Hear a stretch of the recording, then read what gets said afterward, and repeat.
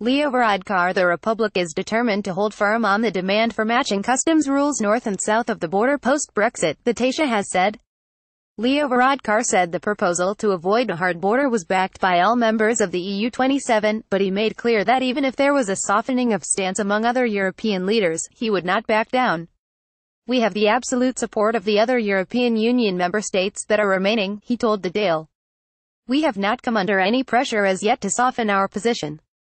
However, I am not so naive as to think that that may not occur.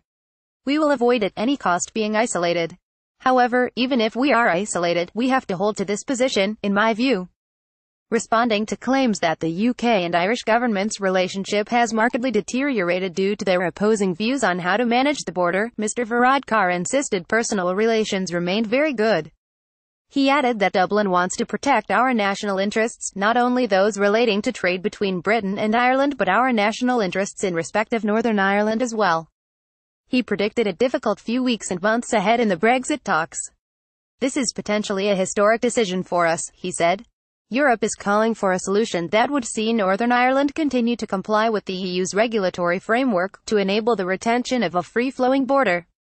Mr. Varadkar told TDs, "We think it can be best achieved if the United Kingdom, either on behalf of all of the UK or on behalf of Northern Ireland, commits to regulatory equivalence, that is to say, that we will operate the same rules and regulations.